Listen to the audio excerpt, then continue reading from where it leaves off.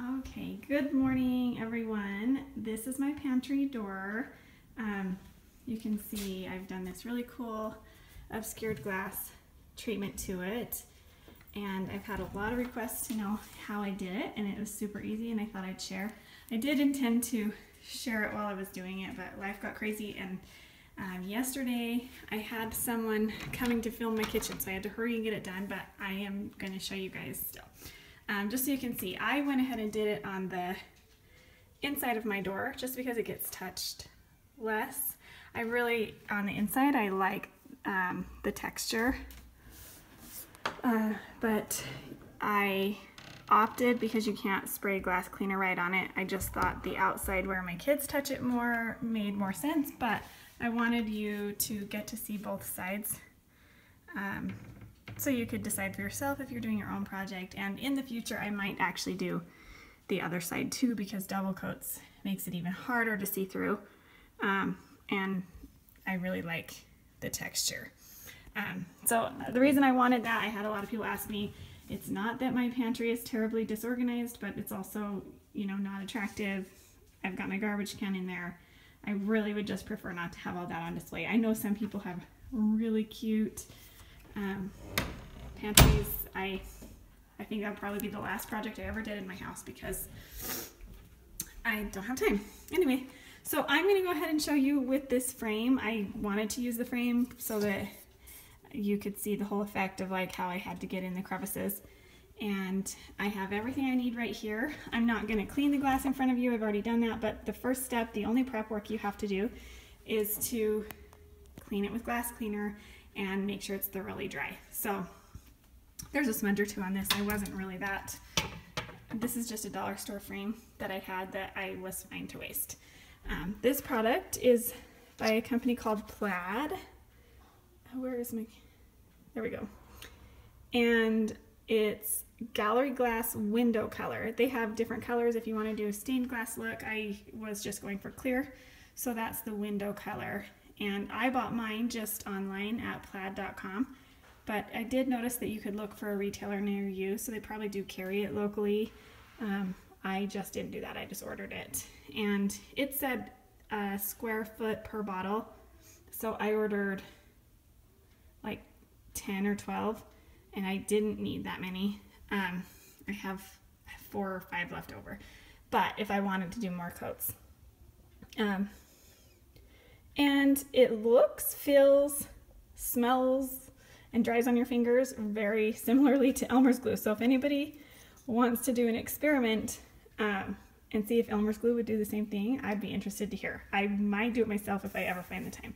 So other than that, I need that, my glass, my clean glass, a couple paper towels, and some Q-tips. And I have to try to set this up where you guys can see. I'm sorry, I am not obviously a professional video maker. Okay, I think you can see that pretty well. So, don't shake it, but you can tap it firmly. I'm having mine upside down, so all the stuff comes to the bottom. And these two are nearly empty, so I might open the new one if they're too hard to squeeze out. But so basically, I just started getting the product on here. I'm gonna cover most of it. I'm not gonna get too close to the bottom because the gravity's gonna take a whole bunch down there myself. And you really do want it relatively thick. And if it does that and it drips, it's not a big deal. I'll just wipe it off in a minute. So I'm just getting like a whole bunch on here.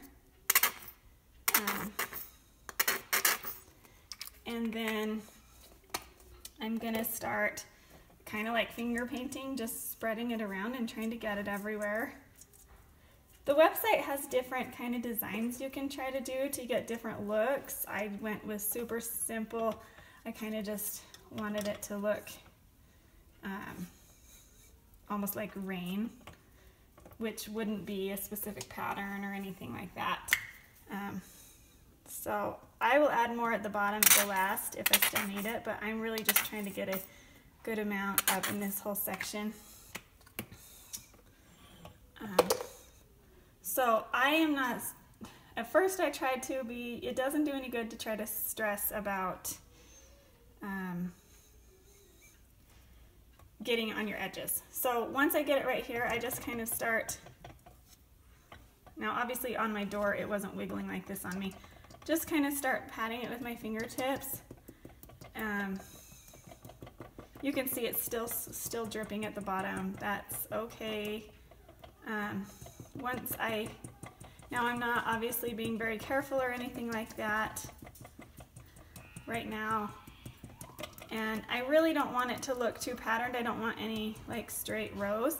So now that I've gotten it to this point, I'm using my finger and kind of trying to push it in to the frame. Can you guys still see it well? Okay. Like this, and I'm gonna do that on all the edges and just make sure. The other thing you want to watch for are bubbles. I don't know if you can see those. See those bubbles? Those will dry just like that. I missed one. There was one on my door, and it's gonna bug me forever. Probably nobody else will ever notice it, but you're gonna want to watch. So anyway, I'm pushing it. As I push it, I'm actually trying to push it into the crease, into the frame. And then I'm just going to go back over I'm just going to make sure that I feel like it's pretty even. I've popped bubbles. There's no spots that look too thick or too thin or like smudged. There's really no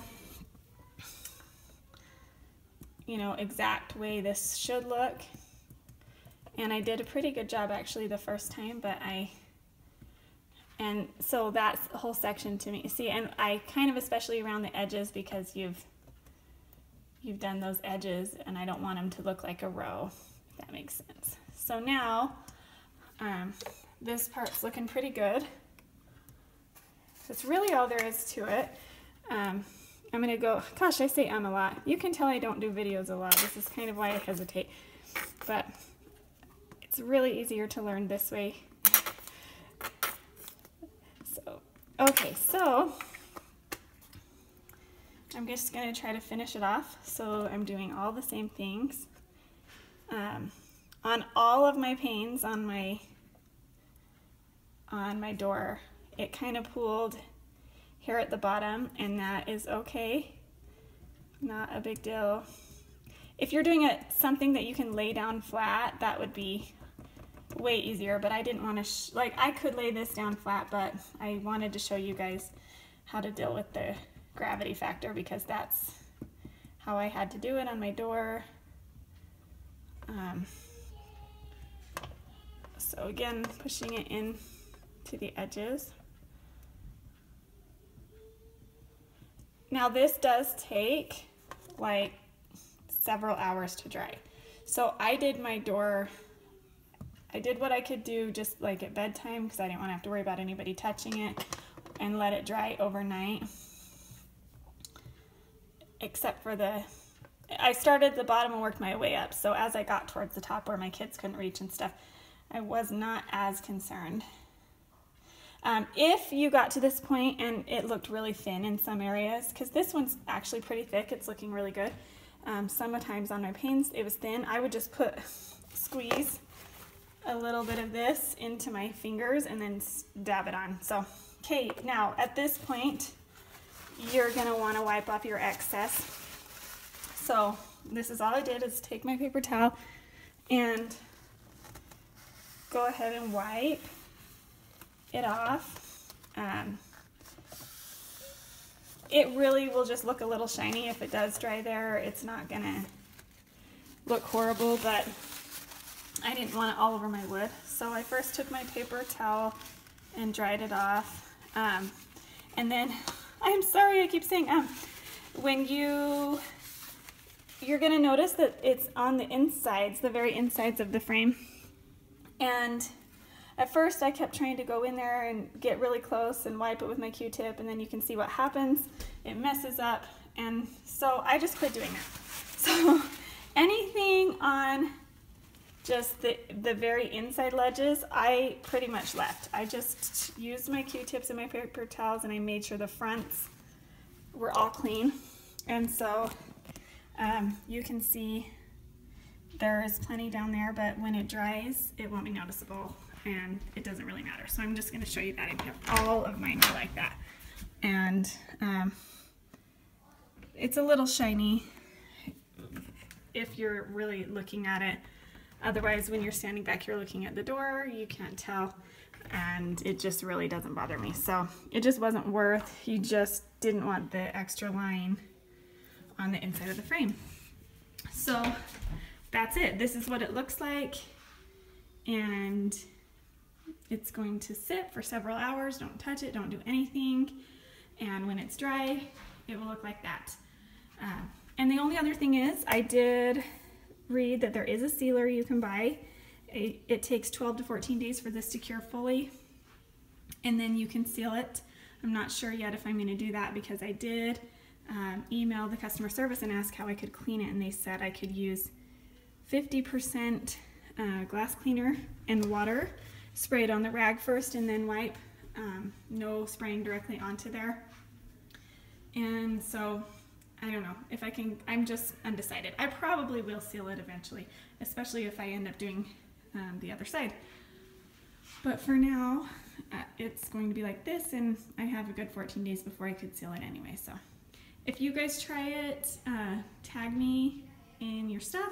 If anybody wants to try the Elmer's glue experiment, let me know. I would be really interested to hear.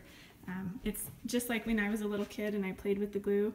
I have this dry glue and it peels right off, and it smells, looks, and feels a lot like Elmer's glue. I'm not saying it is, don't anybody come at me. I'm just saying I would be interested to see what Elmer's glue would do with a project like this.